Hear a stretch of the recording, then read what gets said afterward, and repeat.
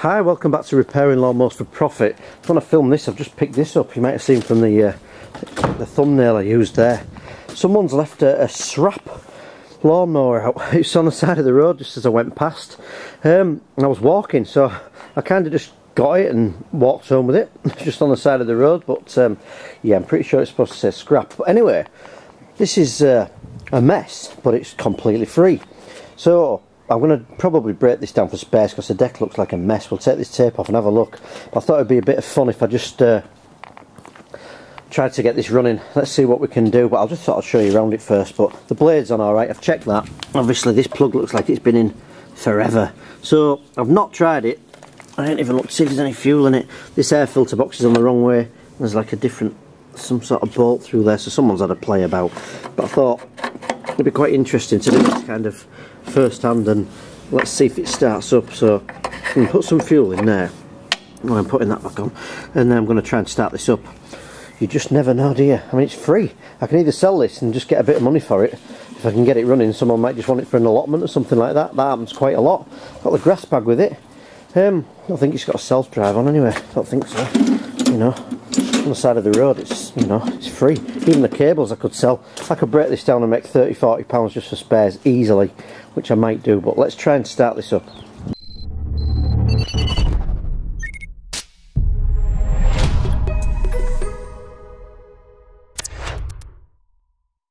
I've just dropped a bit of petrol in there. I've just tightened this handle up as well. Oh, that feels rubbish. Let's just put that back where it was. Everything's really old and really messed up on here. But one thing I have noticed, I've just looked at this, is this pull cord. So it's kind of, I don't know why that's there. I don't know why it's out so far. But, it feels like it might pull over, so I'll put my camera on a tripod and try and start it. But the problem I've got is I don't have a primer bulb. This primer bulb's kind of inverted, if you like. Might try and hook that back out actually, but I'm not sure what's happened to that. Someone's obviously had a mess about in here, so let's just take this air filter box off actually. It's really interesting to see if it runs. I've got a set of governor springs anyway, if nothing else. Look at these on eBay. These are about £4–5 each, these. You know, there's a tenner there, potentially. That spring's about. It's been bent forward a little bit. Someone's tried to speed it up. So let's put this camera on a tripod and let's try and start up this scrap lawnmower. Definitely been tipped up as well. That's a classic sign of a lawnmower that's been tipped up or over by the looks of it. Right, let's give this a go. This could be interesting. I'm not even sure if it'll pull over. Not sure what's happening with this cable at the top either. But not exactly sure that this is going to release this kill switch on the back. I can't even move that. In fact, someone's sellotaped this. Let me show you this. This is something you just shouldn't do. I'll have to just take this off here. I'm wondering why this doesn't work, but look, someone's actually sellotaped that along there just so they've not got to hold it. And if you do that, you defeated the safety device. It just means this lawnmower will keep running while you empty the box. But of course, it only takes someone to put the feet under here like this, or the hand in the back or anything, and you're going to have a really bad accident. Right, so let's try and start this. I can't prime it, so I'm just going to pull this over and see what we get. Pull cord, look at this pull cord. It's about 10 foot long.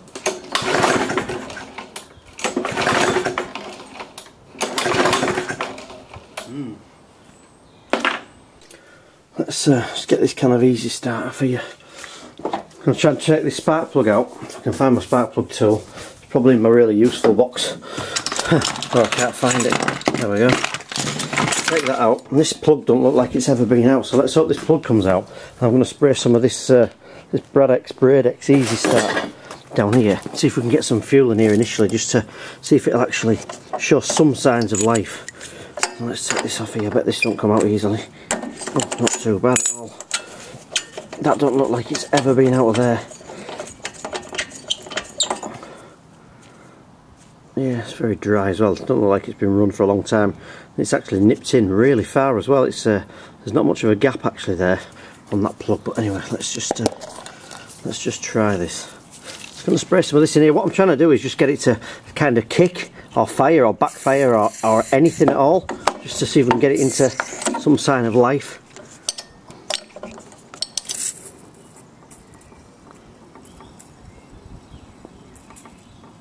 Put that in there. quickly put this plug in. What I want it to do is pop or bang or anything, just so I know that there's a potential that it might run. You can see someone's messed about in here as well, can't you? This lead's a mess. And it's good fun. I like doing stuff like this. I like to see if I can get stuff running. It's scrap. You know, it's probably been sat in someone's shed for, I don't know, years. Let's give it another go.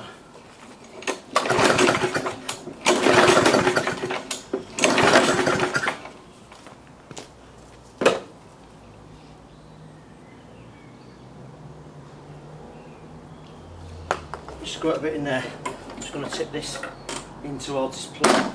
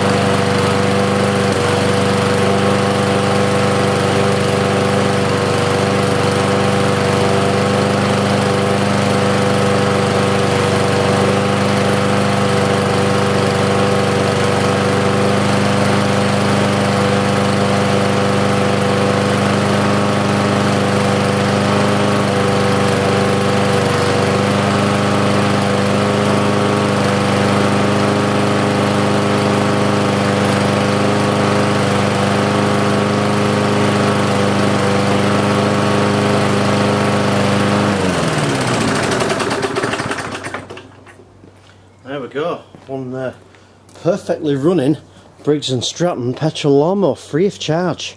This is great.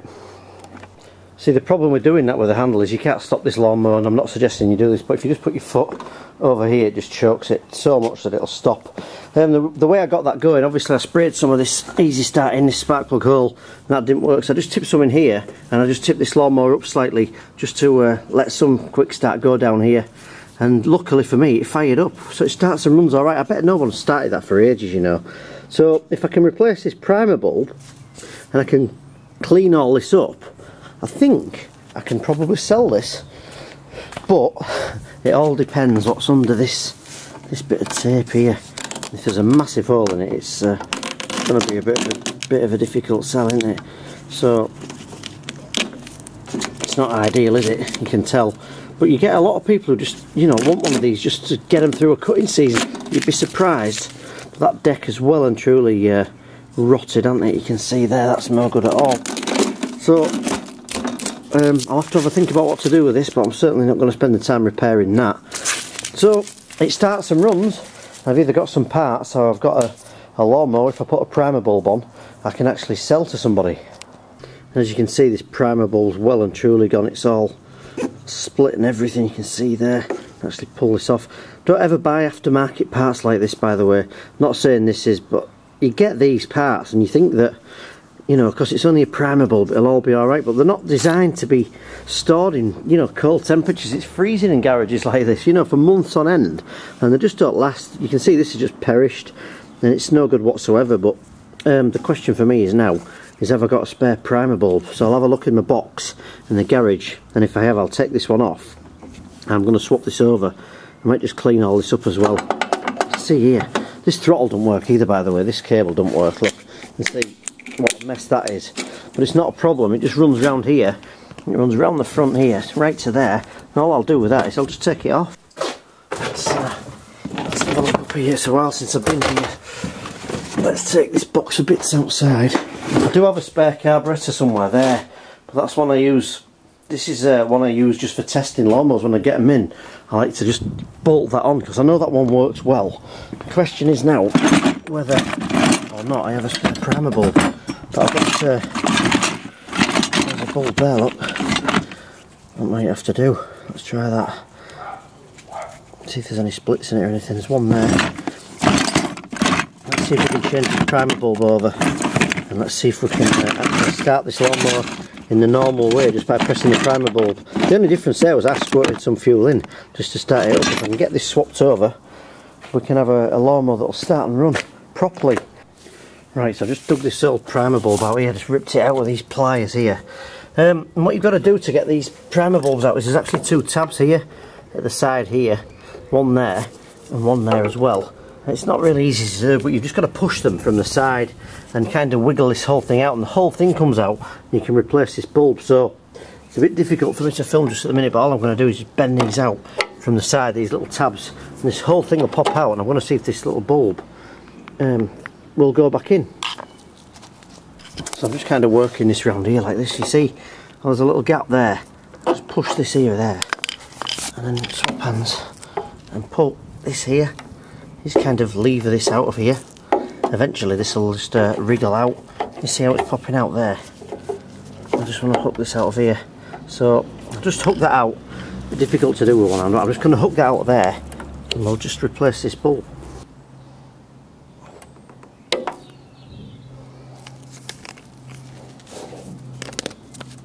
So all you do to replace this bulb is you just basically put this part back over the top like that. It looks like a clown's nose, and you just push it back in. And these are the two little tabs I was talking about. These just spring back up when you push it back in, and that primer bulb looks okay. That's all working alright. So that's a stroke of luck for me. So it's really handy just to have a little box of bits.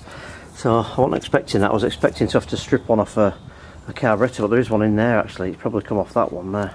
Anyway, I'm going to clean this up a little bit. Just before I put that back in, I'm just going to spray around in there and clean that out, and I'm going to push this primer bulb back on.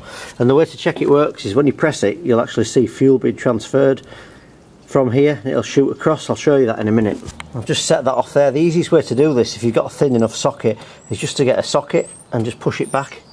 I'm not quite sure I've got one big enough, but if you get the idea, you put a socket in, you see there? You just push this back, and eventually it'll go back in far enough that the tabs will align, and this should start to prime. Yes, I've just tried a couple of these. I actually did take this one off, this other carb here. And right, so I was just about to take all this off. I've just been getting some tools together to actually take this carburetor off, but I thought what I'd just do is I'll tip some more easy starting. I wish I'd filmed it now and leave it running for a bit and see if this carb kind of cleared itself up, because I've not done anything else. But if you look in here now, when I prime it, you can see the fuel. See how it shoots across? Ready? There, like that. That's what it wasn't doing before. Although this primer bulb's a bit slow, it's just because it's been sat for a long time. It's actually doing the job. So as long as I'm getting fuel across there, I see no reason why this lawnmower won't start in the correct way. So let's just put this on my tripod. Make sure there's nothing underneath this lawnmower as well before I start it up. And you've had a few tools out. You don't want anything underneath it. So I'll prime it a couple of times. I can see it going across.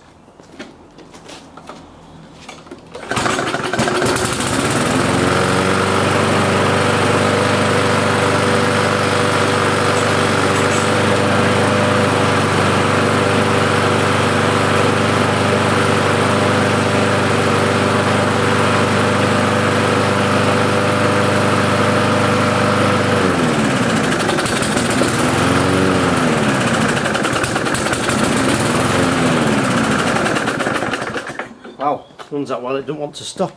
Wish they were all like that. So I'm going to clean this up. I'm going to wash this off with a hose pipe. I'm going to put the grass bag on it, and I'm just going to put it on offers. I'm just going to put starts, runs and cuts, big hole in deck. Might get you through a cutting season.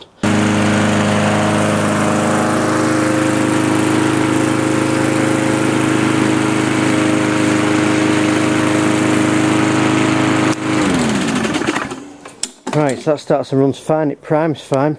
Don't know why this screw's not holding this air filter box in properly. I'm going to sort that out. I'm going to tighten these handles up a little bit. I'll put this back through there so it pulls over. What I'm actually going to do is I'm just going to take this throttle off as well. I might even just sell that as a spare. So if you've got someone who's got a really good one of these and the throttle cable's stretched, I might actually be able to sell these. Cables are really expensive. I bet if you price one of these cables up for this mower, it'll be nearly £30. So I'm going to take that throttle cable off. All I'm going to do actually is just undo it from here. See here, that one's a bolting as well. I'll do that, but I'm going to take this cable off. Never really work well on these Briggs mowers anyway. They're only really good on Hondas and higher priced mowers of these. They never work particularly well, and everyone just runs them at full speed anyway. So let's just take that off there. I'm going to unhook that. Let's see how it connects here. Don't lose that screw. It just pulls through here. It just clips on there as well. I'll put that screw there and take this off here. There's no reason for this to be on really. not on most of this type of model of lawnmower, so it could be a really good spare, this, because some people just like everything to be complete, don't they, and have every single little part. So let's just take that off, pull that screw there, pull this up through here, see how it just goes all the way around up to here. Because you don't need a choke, you see. The normal reason you wouldn't take one of these off is if you actually use this, it had like a butterfly choke on, like the Honda videos I do. But this one actually has a diaphragm and gasket and the primer bulb, so there's no reason to keep this throttle on here at all. So as I say, I'm just going to take it off. I've just taken this cable off here, and there's loads of broken parts inside actually this throttle. That's probably why it didn't work, but the cable itself is, you can see here, it's still in good order, and that might seem like a bit of scrap to most people. But believe me, if you've got somebody who wants one of these, and they'll happily give you £10 for that. I'll tell you now, if they're £25 online, I bet you I can sell that on eBay. So I've taken that off. I said no reason for it to be on. I'll take all this sellotape off here as well. Not that it's going to make a lot of difference, but it's just a bit of a mess. You can see here, this actually works fine. This operates this kill switch at the back. You see this cable at the back that moves?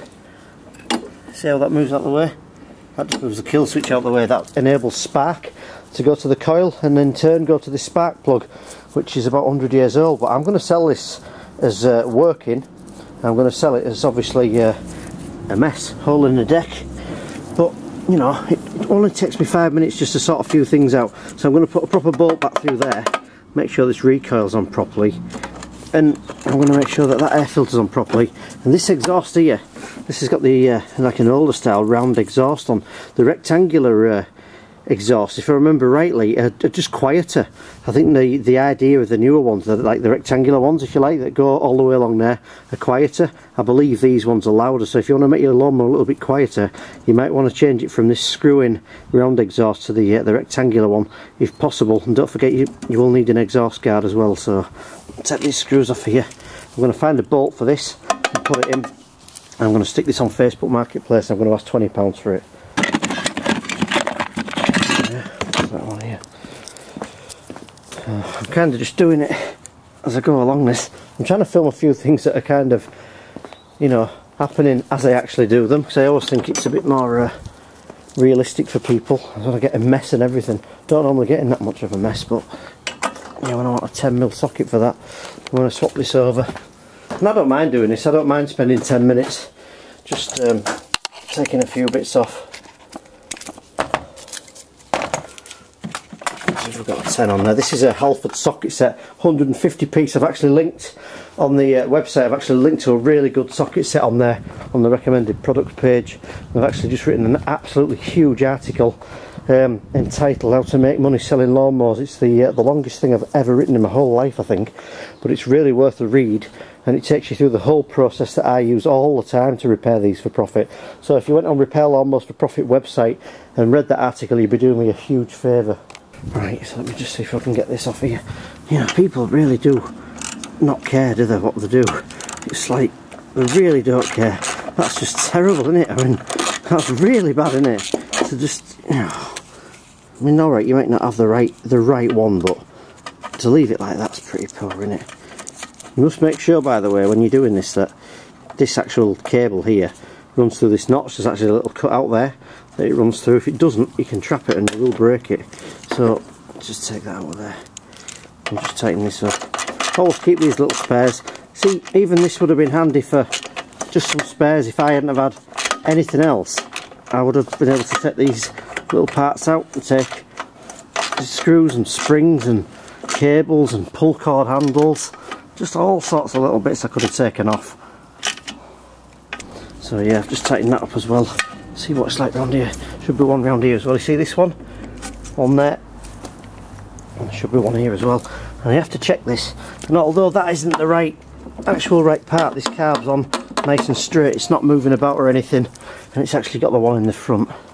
So just a quick video. As I say, I'm going to list this on Facebook Marketplace. This is all I'm going to do with it. I'm going to try and get £20.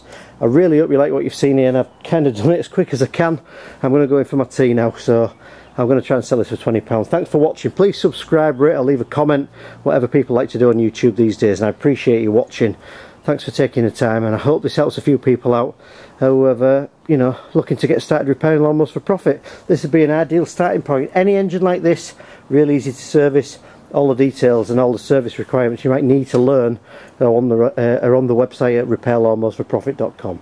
Thanks for watching. See you again next time.